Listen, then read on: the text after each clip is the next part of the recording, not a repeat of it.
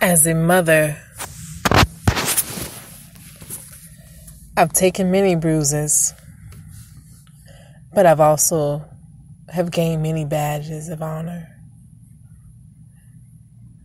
As a woman, I've come to discover who I used to be. But do I really know who I am? Even in my older age, can I comprehend my span? My motivation? Where does it come from?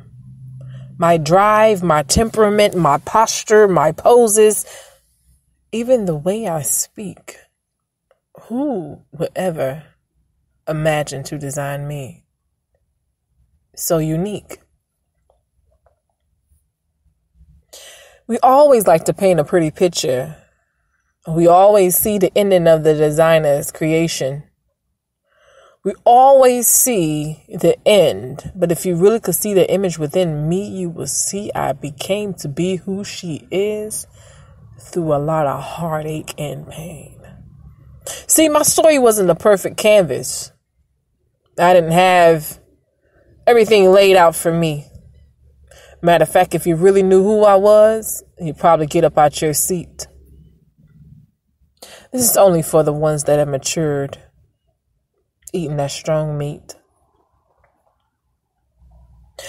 How, you say, could a woman like me be proud to stand with a badge of honor on today?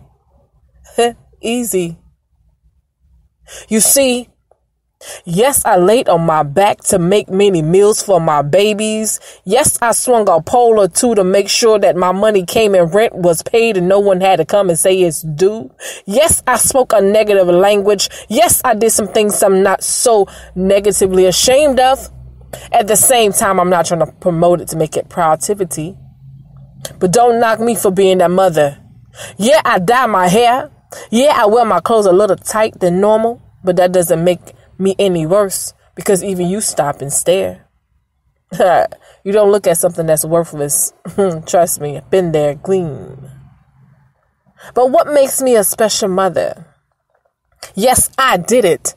I worked my way through high school, or I could have had a baby and dropped out and still made it too. But I'm still a mother. Yes, I could have got molested and abused, but I'm still here raising my babies. Even some of my nieces and nephews, I'm still a mama too. Yes, I got spat on, hit, beat, and called every name but the name that my mother and father gave me.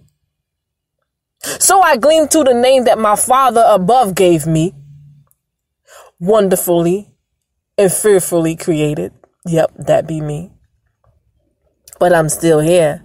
Yes, I got a bachelor's degree, a master's degree, PhD, but I'm still she. That woman you see, I'm still someone's mother. Yeah, I smoked a little cigarettes. I drank a little beer. I even sipped a little Corona. But I'm still someone's mother.